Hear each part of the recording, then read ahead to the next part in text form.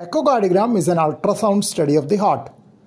Transesophageal echocardiography is superior to transthoracic echocardiography in detecting clots in left atrium because left atrium is just in front of the esophagus and there is no interference by the air in the lungs which might cover the heart occasionally while imaging from the external surface of chest.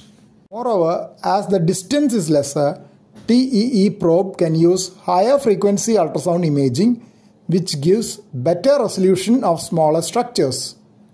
Higher frequency ultrasound has lower wavelength. The smaller the wavelength, better the resolution.